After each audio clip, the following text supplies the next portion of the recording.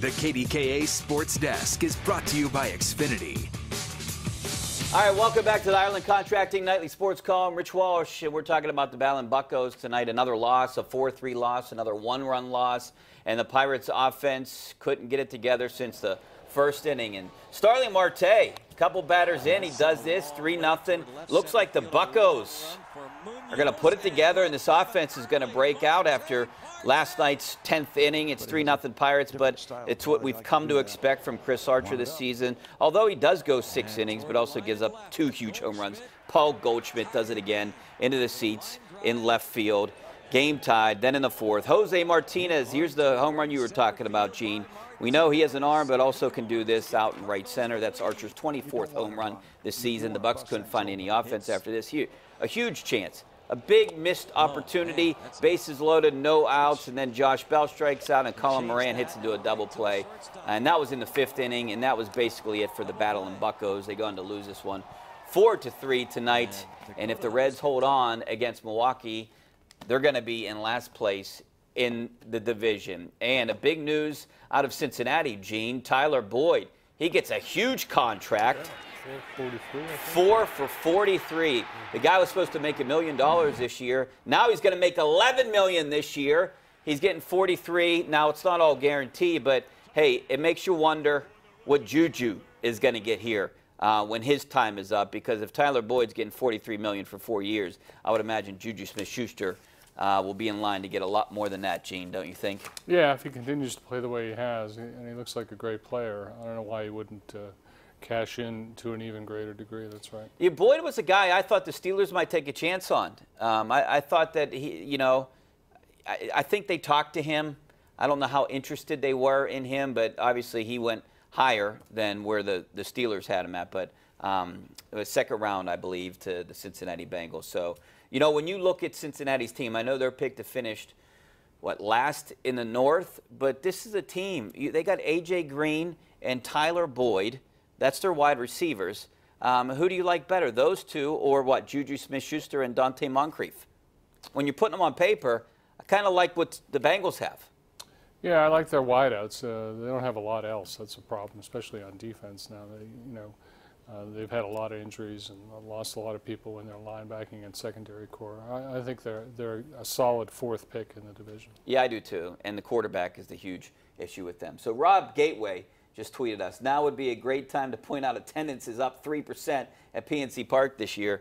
Do you expect attendance to fall like any more than it did last year, or do you think it's going to be right around that number?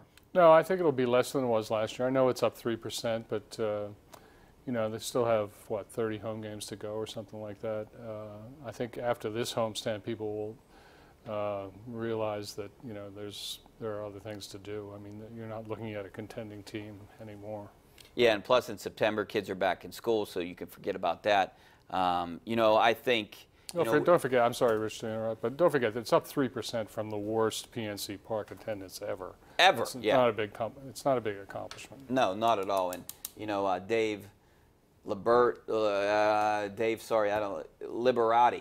he tweeted us, time for the Pirates to sell. I don't think there's no way, and we've talked about this all the time, there's no way that they're going to sell. I don't even know what attendance would have to be for Bob Nutting to say, hey, I'm done. Yeah, no, I think he means sell players at the deadline. No. Well, I'm thinking about selling a team. That's where my mind is. That's not going to happen. Yeah. All right, let's go out to, we're going to go out to Paul on the north side. What's up, Paul? Hi, Rich and Jane. How are you tonight? Hey, Paul, good, thanks for calling. Okay.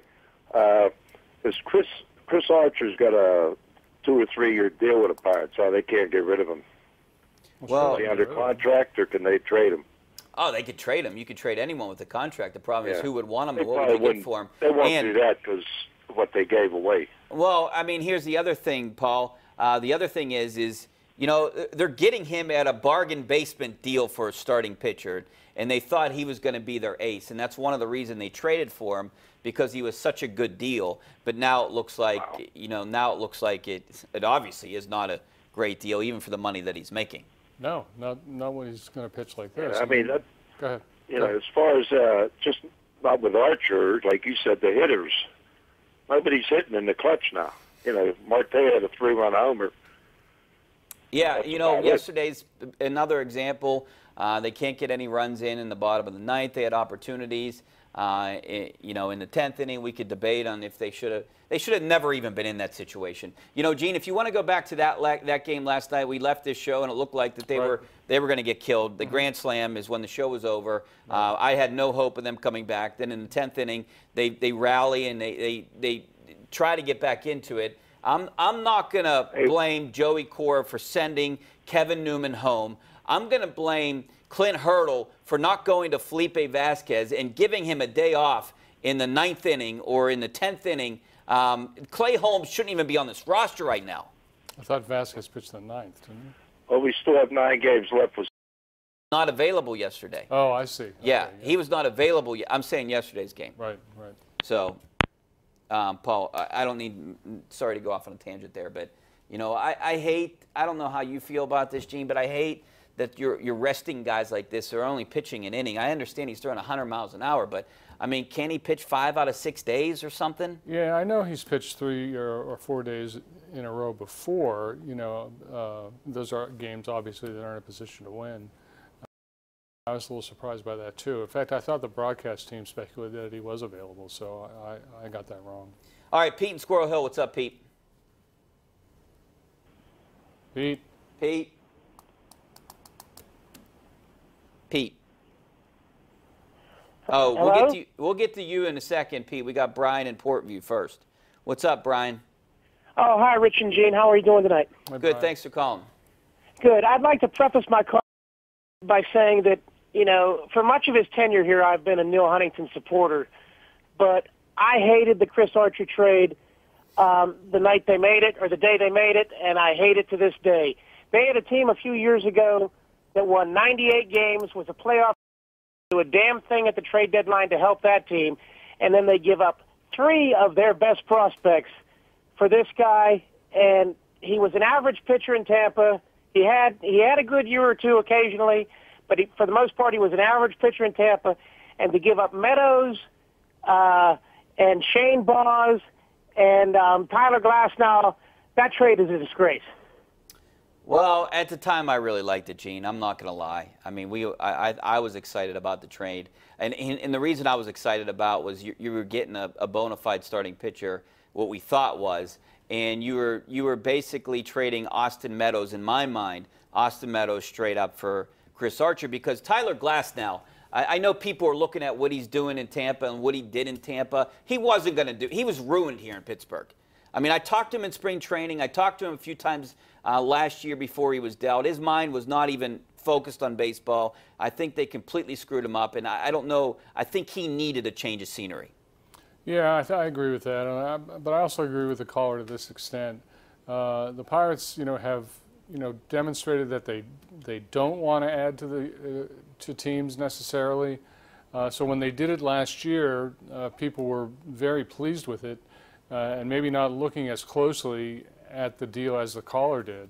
But I was with you, Richie. I thought I was happy that they made it, and I thought it would work out well for them. And the word that I got when the Pirates were in spring training was they didn't do it so much for last year competing for a postseason berth. They did it for this year. That trade was made for this year, and that's why they didn't go and spend any money. You know, that was their excuse for not spending any money. You can make the case too that if you want to blame somebody for this trade, how about blaming Chris Archer? He has not performed. Yeah, I agree. All right, let's go out to Pete in Squirrel Hill. What's up, Pete? Gentlemen, how are you tonight? Good. Rich, I love the look, my man. You look like you just come from a GQ shoot. Hey, thanks a lot. I just got my hair cut. All right, my man. You look slick. Lauren from Azazu did a good job. I got a personal question for you, which I've been thinking about asking you for quite some time. And you're going to give you a chance to reminisce. I know you worked in Philadelphia for a while and you covered the Phillies. If you could tell me what your personal experience was working from time to time with the great Harry Callis, who, when I was a child, I hunted the dial down, the AM dial, to listen to him do Phillies games. He was so tremendous. And I don't know if you're aware of this. There are 3 play-by-play guys to this day in Major League Baseball, the Mets, the Giants, and the Angels. When one of their guys hit the ball out of the park, they use his signature call, and that ball is out of here to pay tribute to him.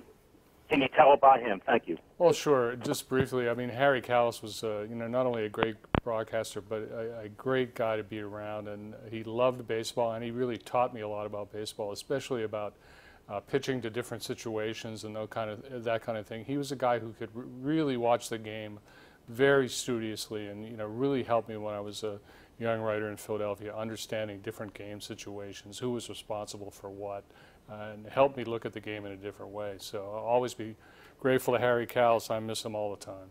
I mean, there's only a handful of guys that are as legendary as Harry Callis. Right. All right, we're going to take a break. Back with more of your phone calls, maybe some of your tweets coming up next. Stay right there.